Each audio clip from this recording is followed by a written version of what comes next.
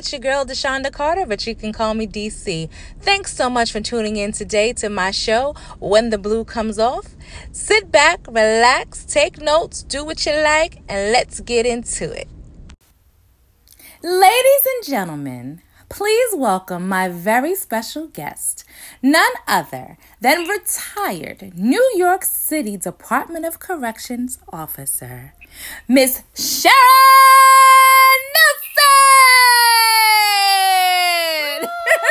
Hi! I am getting so good at these introductions. I'm telling you, I could go work for the NBA, girl. I'm trying to tell you, that was good. I loved it. So welcome to When the Blue Comes Off. Thank you for taking this time out of your busy schedule to be a part of our family today. Thank you so much for inviting me. Thank you. Welcome. So we're just going to jump right into it, Sharon. Okay. So you were New York City Department of Corrections officer, but what made you go into that line of work? Okay, well, let me give you a little history. I grew up in Harlem, and at the time I had 2 children that I needed to provide for. So I had 3 jobs. And from one to the other, I would go in it. I barely had time to really spend with my children. My best friend said, girl, start taking these city jobs. And she said, this way, you go into one job, you're going to retire, you're going to have a pension, and you can do whatever else you want to after that. But at least this way, you got something to fall back on. I said, okay. So I did it. Took the test, passed, high scores, and corrections called me. The corrections test and the PD test was together. Corrections called me first. So I started the process, went into the academy, and the rest is history. Here I am. Well, I knew I liked you, Sharon, because, I was born in Harlem Hospital. My first job was the McDonald's on 132nd and Lenox Avenue, Bull. So, Harlem girls. Okay. Okay.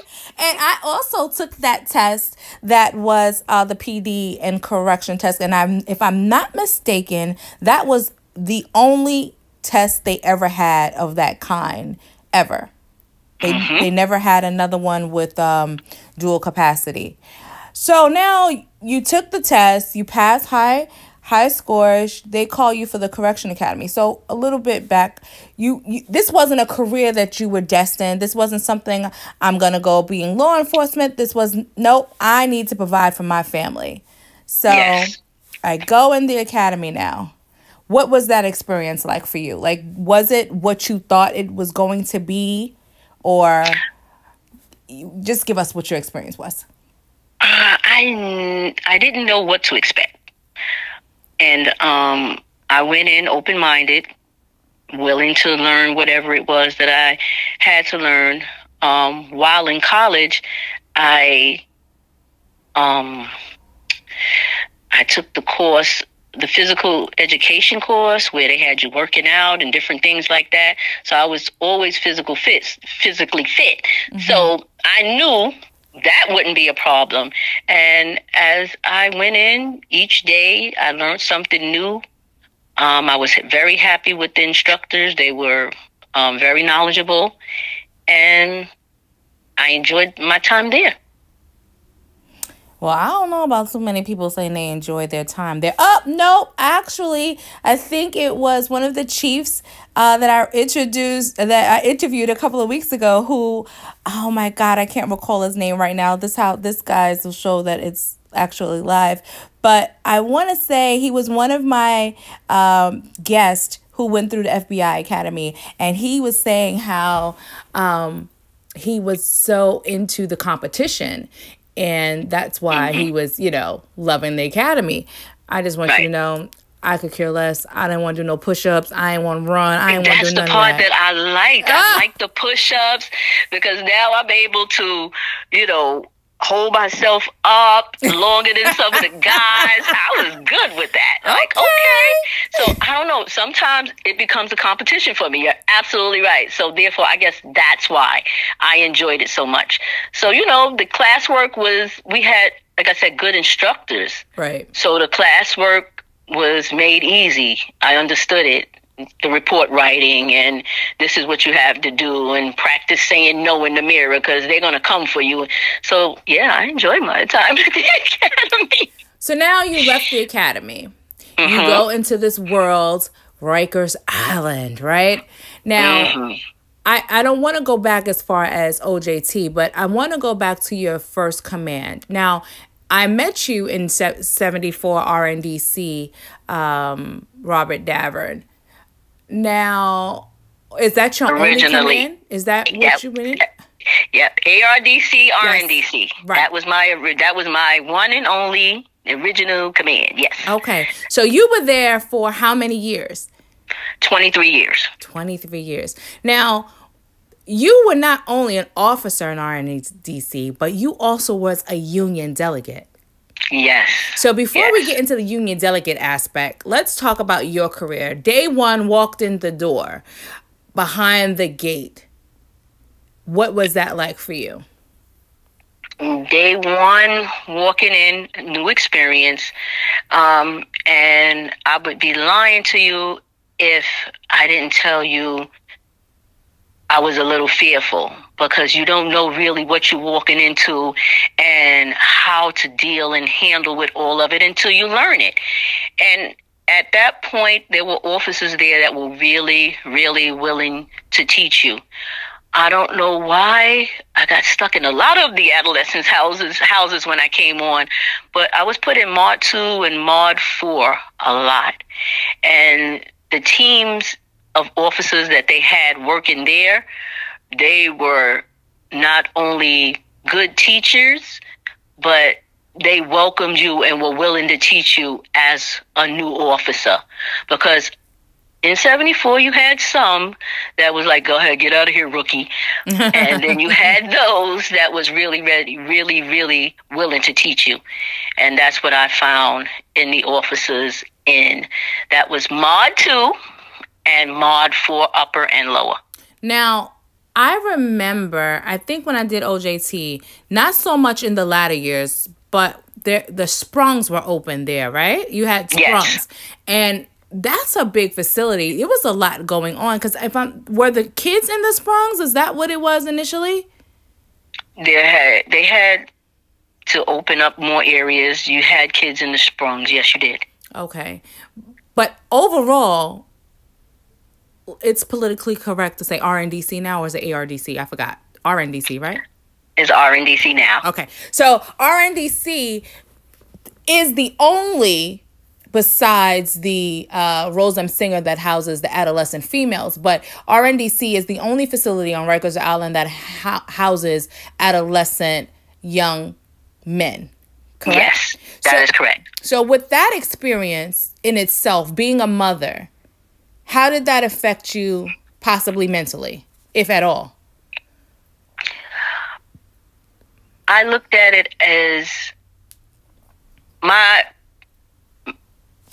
myself, I've always wanted to help. Mm-hmm. So I wanted to make sure with the care, custody, and control, they got what they were supposed to have. And at some point, some of the young men needed people to talk to. But back then, they didn't know or didn't understand that's what it was. Mm-hmm. And if I had a dorm, whereas that's like, it was beds. It wasn't like it was a housing area. It was, open. And the way they would set it up, we would have a table and a chair for our logbook. And some of them would sit there and just say, I'm in here because my mom needed blah, blah, blah, or my brother was this, that. And they were there, but they needed the help of just talking to somebody. And back then, they didn't have it. So you felt like a counselor. You felt like a nurturer. Right. Mm-hmm. So, the sad part is with overtime and being stuck, you need to be home nurturing your own children. Right. But I guess God has a place for all of us, and that was my place. Right. So. At the You're time, absolutely right. at the time, especially. So, and believe it or not, it's not just the adolescents too, because unfortunately, as a grown adult, if you don't get the help that you need or the counseling or the services when you're younger, that does transcend into when you become an adult as well. So if you didn't catch them as an adolescent, and unfortunately they became revolving door, people who just kept coming in and out of the system, at some point you were there to have a conversation, to nurture. Yes. Because although sometimes people are grown in age, mentally they're not. So, that's correct. So now you're there, you've been working, you worked a lot hands-on with the children, but what made you decide that you wanted to become a union delegate? What in you, because they don't really make no extra money, so what was it that you said, no, I want to be a union delegate? What sparked that in you? At times I heard different things that was going on with officers, and it was brought to me. I didn't think at first about it, but I felt I could make a difference. So it was brought to me by the union reps that were there that were about to retire and leave, and said, I think this is something that you would be good at. At the time, Officer Robinson, that was on the board, he came to me and said, they recommended you for being a delegate. What do you think? I said, I don't know much about it. I can learn, but I'm willing to help in whatever way that I can. Right. So he said, okay. So I was appointed. And then from being appointed, I was voted in twice. So when you say twice, how long is a term for a delegate? 4 years. So you were a union delegate in the correctional... For 10 years. Wow. That's quite some time, ma'am. So that's a lot of stress in addition to the work environment you're in, especially because you worked with the kids. So you're a correction officer, you're working in an adolescent environment primarily, and now you've added on union delegate. On a day-to-day for you, walking in your worst day ever, that you could go back, redo, erase from memory in this line of work, what would that be? An officer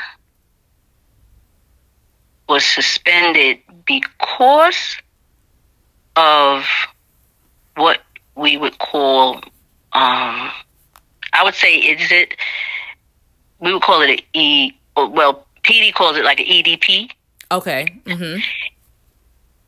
He had issues. He was in the clinic, and he was sent back to the housing area by the clinic staff.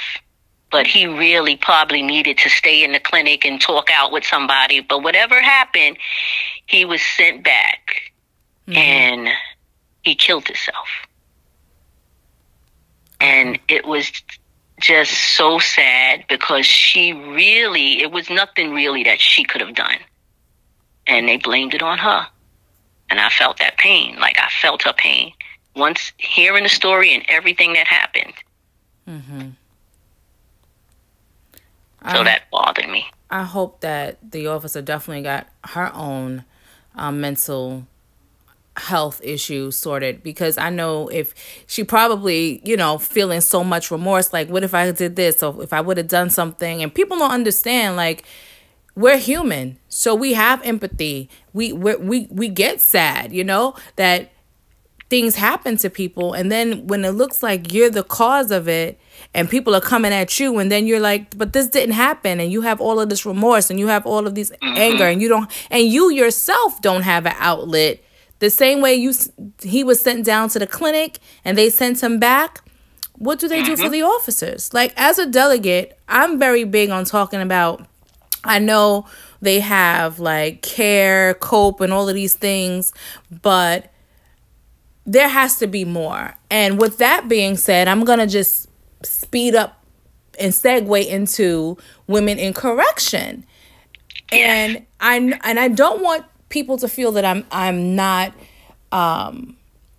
empathetic to the male officers, but I can relate more to women. So guys, please don't be like, she only talks about women. No, this is the life that I led, so I can relate to it. So I don't want you gentlemen to think that I am not relatable to you. I am, but this is just something that I lived personally and can experience and relate to when I talk to other female officers. Now, with that being said, women in corrections, how did it come about? Tell me about that. Okay, Women in Corrections was formed and started back in 1982. Mm-hmm. And I want to say the women that started that, because I don't have it off the top of my head right here in front of me, was Marie Thompson, Carolyn Cloud, and I want to say a woman named Susan Bishop, if I'm not mistaken. Those are the three true founders that, in doing my research, put it together and started it. Mm-hmm. As time went on, for whatever reason, the organization stopped, and they started it back up in 2015. In 2015, it was brought to my attention that this is an organization and this is what they're doing. Me loving to help people, I said, oh my God, this is something that I can really, really take on. And now I can really, in even a broader spectrum other than being just a delegate, now I'm getting to every command and talking to all the women, because now they're going to come out to meetings and I can give them my knowledge and what I've learned and rules, regs, report writing, everything. So I said, okay, I want to be a part of it. So I joined in 2015 when it started back up, and the different people that were the president, the vice president, as it goes in ranks. I want to say it started with the vice president. She became an officer, and as a new officer, it was so overwhelming to her, she couldn't stay as vice president. So I started as sergeant at arms. I moved up into the vice president position, and then the president of the organization, she ended up with a few issues of her own, and as she moved on, then I moved up into that position there, and I've been there since I'm going to say 2017, and we've been trying to get women to come on so that they can learn what we do and we can show them and teach them. We just put together a whole new board of active members now that are doing the work in and outside the jails. We do a lot of volunteer stuff with helping out in the community, again, with the women on the inside, because we have so much sexual assault things going on inside. We now get people that we can send them to, they go to care, but we have counselors that will come on and speak at our meetings that we can also recommend them to go to. We've looked up, babysitters, because corrections is a 24/7, 7-day-a-week job. So a lot of times you need the babysitter that can maybe pick a baby up at the foot of the bridge, and we do it as well. Mm-hmm. I'll say, call me if you need somebody and you can't find somebody, because the babysitter, like they taught us in the academy, you need a backup babysitter to the backup babysitter to the backup babysitter. Right. So we handle that. And again, with the just giving advice to what may be going on at home or any type of report writing, Women in Corrections tries to be there. And I know I am, so I can say the same for everybody else, because you want to group yourself with like-minded people, and so far that's what we've done. So, the Women in Correction is an organization that's like a fraternal organization. So anyone in the department, they don't necessarily have to be an officer only, but civilians, anyone can be in part of the Women in Correction? That is correct. We're the only female women organization that is recognized by the department. And it's for uniform and non-uniform members, all ranks. That was my next question. Yes. So all ranks in the department can come together and unite basically and share their experiences, and just basically be there for each other in this organization. Yes. Excellent. And how do they go about getting this information? Like, is this something, is it really popularized? Like, is everyone aware that you exist? Like, you know, we know about the Guardians, we know about the Hispanic Society. Are you feeling like you are getting the reach that is needed throughout the department so that more women can say, hey, I know about this organization or this fraternal organization? Are you getting the reach that's needed? We're getting a reach, but I'm not going to say we're getting the reach that's really needed. Mm-hmm. We could always reach more, always.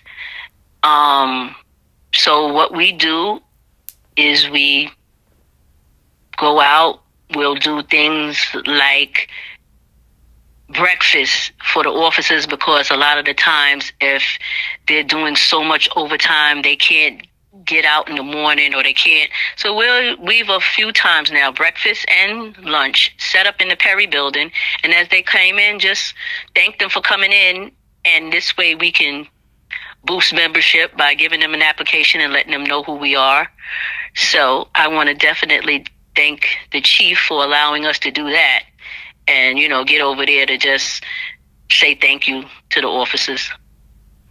So where would they find you? So if they're listening to this now, where would you tell them to go to obtain an application so that they can be a part of this fraternal organization? Well, you can go to New York Women in Corrections at gmail.com. We also have New York Women in Corrections.org. That's our website. Our website will be up and running really soon. It went down, so we could revamp it, and it could just look amazing. And when you reach out to us with our Gmail, you can actually get us to email you information back more about the organization. We have a Facebook page, Women in Corrections, and we have an Instagram page. And what else do we have? And we have a Twitter page. Okay, so and Telegram. So we try to hit all the social medias platforms so that people can know what we do. So basically, there's no reason that an officer or any member of the department who is female, identifies as female, should say, hey, I can't find you because you're all over the place, right? We're all over the place. And we're running into people all the time. And when they have Fraternal Day at the Academy, we go there as well with the new officers and introduce ourselves. That's amazing. So I'm glad that you guys, you know, are putting yourselves out there for the women, especially in this new and it's probably not even new. It's just probably being spoken about more when it comes to the sexual assaults being run rampant through the department. So I'm glad that that is being spoken about as well, because, you know, people come to work, not to be sexually assaulted. Exactly. You know, we have enough to worry about. So, yeah. Now, we're going to come off of that. So now you're at this place in your life. You're retired. You did 23 years, but you're still in the fight. You're still there grinding for the officers. If somebody asked you, would you do this all over again? What would you say? Absolutely. And that's because I loved what I did. It was days that I'd go home crying. Everybody would get on my nerves, but I would do it all over again if I had to, because it's the people that you come in contact with that you'd be like, you leave corrections and you still have correction family. That's the truth. So now, when you go to the academy now and you have these officers coming in before they get to their day 0, day 1 at the academy, and they see you. They say, hey, Ms. Nelson, you know I'm going into the academy tomorrow, next week. What advice are you giving the new officers? What are you saying to them? I'm telling them to take their time and learn everything. Don't go in with a, oh, I know this attitude or an entitled attitude. Because for some reason, our young people of today feel entitled. Mm-hmm. And I tell them, when you go in and you learn every aspect of the job, this way you perform better, you feel better, you do better. Now, is that coming from a place of big senior officer or delegate? Is there two sets of rules or two different statements you would give out? Like, as a delegate, former delegate, is that the same advice, or is there something else that you would say with that as well? No, because I want to say, with me, the two ran hand in hand, because as an officer, you have to know your rules, your regs, your directives, and it's the same thing as a delegate. I'm telling you, okay, if I'm on vacation and you have to go into admin or any of these different places, have a little bit of knowledge. Don't totally depend on me and what I do. Have a little bit of knowledge of what you're walking in on. Mm-hmm. So. Baby, I just can only imagine, because I remember when I used to pass through there, they'd be like, Officer Nelson, Officer Nelson. You couldn't get nothing done because they was calling you the admin all the time. Yeah. Because look, I believed in fairness. I believed in, no, we're not going to do that. We're going to do this. And and a lot of the times, the best part of it all is the DWs and admin. Mm-hmm. We respected one another. I could point out things to them. They could point out things to me. Mm-hmm. So we had a good working relationship with that. Well, I'm glad. I'm glad your 23 years of working with the New York City Department of Correction was satisfying to you.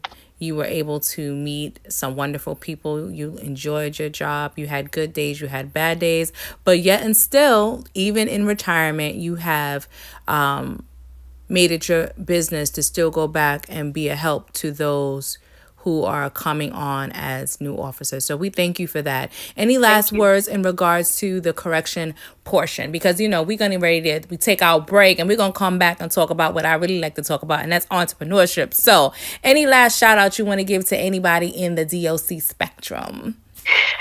I just want to thank God for giving me the opportunity, because we got to always give God the glory. Amen. And I just want to say, thanks for my time in corrections. Well, guys, thank you for sticking around. Don't go anywhere, because we're going to come right back, and we're going to continue to talk to Miss Sharon Nelson, retired New York City Department of Corrections officer, former union delegate, president of the Women in Corrections fraternal organization. So right now, go get your coffee, go get your wine, whatever it is that you're going to do, and we'll be right back. This has been brought to you by Simply Carter Corp., your one-stop shop for all of your entertainment and party needs. Contact Simply Carter Corp for any special occasion. You can find them on Facebook at Simply Carter Corp, on Instagram at Simply Carter Corp. You can check out their website at www.simplycartercorp.com. Give them a call at 845-682-0022, or you can shoot them an email at hello@simplycartercorp.com. Simply Carter Corp, a brand for everyone. Welcome back, guys. We're here with former retired New York City Department of Corrections officer Sharon Nelson. Now, since Sharon has retired, she has said in the prior segment, if you did not catch it, she is a retired officer of 23 years. She used to be a union delegate, and she is still working with the department in the capacity of president of the Women in Corrections fraternal organization. However, she is also an entrepreneur. And Sharon, please tell us about what it is that you currently do besides all that you do. Okay. So I'll tell you about my business, Fam's Catering. I cook a little bit of everything, and I love the decoration of chocolate. So with Valentine's Day coming up, I'm in the kitchen come tomorrow and Wednesday preparing all kinds of chocolate-covered strawberries and hearts for people. But I guess that passion came from a little girl. I was raised by my grandmother and grandfather, who my grandfather in the military was the cook or the chef or the cook. I'm going to go with the cook because he had to cook for everybody in the military. So at home on the weekends, we would have so much food. I was like, we can't eat all of this. It was a lot. Mm-hmm. And I just would stand and I would watch him. And it was like something he would just enjoy doing. By coincidence, after time working in R&D I was just going to say, what was your post when you worked in I was going to say, I ended up in the mess hall. So now as the supervisor of the kitchen, I'm watching all the cooks, and a lot of the cooks were chefs outside. And so they did this on the side. So the managers and everybody knew how to put together something. Mm-hmm. And whenever new equipment came in, I had to be there to learn what it is and how to do. So I learned about combi ovens and vats and all kinds of cooking equipment. Mm-hmm. And just doing it, I was like, wow, And after a while, being in the kitchen, I started cooking for the officers. So now we would do breakfast for fundraisers. We would do Black History, and I would be overdoing the food. So I said, okay, this is a passion of mine. So when this is all said and done, and the people are like, oh, this is good, and that tastes, oh, I like the way you made that. So I said, I can do this. And then it was even better, because when I was home and cooking for family on weekends and Thanksgiving, everybody's like, we're going to her house for food. Whatever it was, I figured, okay, I got a little skill. I got a little knack here. So I formulated the business. And the business is actually named after my children. And it just so happens that my children's names help me to spell out the Fam's Catering. So it means family. So It's the letters of family. And the first is the F, which is Francis. The A is Alvin. The M is Monique. And the S is Sharon. Wow. And I said, I leave that legacy to go on with them and my grandchildren. And so I needed to leave. My mind was to leave something behind for them, but I'm also doing something that I'm passionate about, which is cooking. And that's very important, the word that you said, passion, right? Because people go into business a lot of times chasing the dollar to figure out, oh, I'm going to do this to make the money. This is where the money is. And there's nothing wrong with that. But I feel that when you get up and you're doing something that you absolutely are passionate about and that you love, it doesn't feel like work, right? Yep. And it should be a way of also like an outlet, because if you're working however many hours a day at a job and then you're going into, unless your business is full time and you doing your business as a side hustle, and it's not as rewarding, right? Because you go to work, you're there, then you go to do this other thing. Like, come on, babe. When are you going to have some fun in your life? Like, do something that's going to make you happy. You can't just always do it for the green.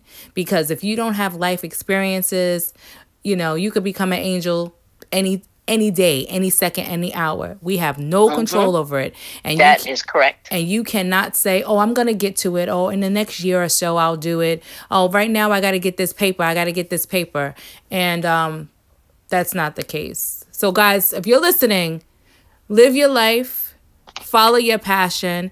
Even if you're not successful right away, it's fine. Like for you, when you started, it wasn't something that you set out, oh, I'm going to go and open this catering company. It took some time for you to feel like, hey, this is something I can do. Right. You're correct. Yes. And it doesn't matter if you're not a spring chicken, because, I'm knocking up there. And people say, oh, I'm not that old. But in reality, if you look at the lifespan, right? Typical lifespan is what, 70 something. So like in your 30s, you're really middle-aged. That's correct. Well, by the time you're 35, you're middle-aged. Exactly. They're looking at people like, oh, when you're 50, you're middle-aged. No, and actually, like you said, 35 is middle age. So you don't have all of the time in the world. You need to do what you want to do, step out on faith, try different things, go different places, explore different opportunities while you have the chance. Yeah, and that's something great that you just said. You have to step out on faith. If it's something that you feel and you have to take a chance with it. If you're passionate about it, you have to take a chance with it. Well, let me tell you something. I appreciate you coming and taking this time with me to talk about not only your experience in correction, but your experience in entrepreneurship. So anything you have, you said, so you're doing the chocolate for Valentine's Day. So if anybody wanted to get some chocolate, so actually this is going to air after Valentine's Day, but still give me the information because Mother's Day will come up. There'll be some other holidays, but we want to make sure that we support you. So where would they go to? How is it done? Do they book you? So is it separate? Like you do the catering side and then you do the chocolate side? Like how does one contact you for services? Well, you can reach me through Facebook and Instagram for right now. My Instagram is $1,000,000_Shay7. And I also, that's the one that I check a little bit more than my Fam's Catering run. And I also have the Fam's Catering Inc. Instagram page that you can find me on. And you can also find me on Facebook. Under what? It's my Facebook. It's under Sharon Nelson. Oh, okay. Well, listen, not everybody is technically savvy because, honey, there's sometimes I'll be like, I don't know what I'm doing at all. I'm the same way, so I understood. If I did not have a virtual assistant at the time, shout out to Kay. Kavia's virtual assistant. You can find her on Instagram. On Facebook and Instagram because she is thebomb.com when it comes to virtual assistants. She is the absolute best. So with that being said, ladies and gentlemen, please make sure you follow this phenomenal woman, Miss Sharon Nelson. If you need some treats for upcoming holidays, you may need some, if you have a business and you want to have some stuff done creatively done for your business, she is the one to reach out to. If you are a current law enforcement officer, female, and you are looking to be a part of this organization, make sure you reach out, follow her. And if you can't get to her, go into would they go into their admin's office for applications? If they couldn't find it, is it in the facilities anywhere or no? Yeah, we have, every command has a bulletin board where inside that bulletin board, you'll find out information. Okay. So guys, make sure if you're not sure, go find it, ask someone, reach out. DM me if necessary. I have applications. I'm always here for you. Sharon, again, I thank you so much. I really appreciate you. Thank you for inviting me on.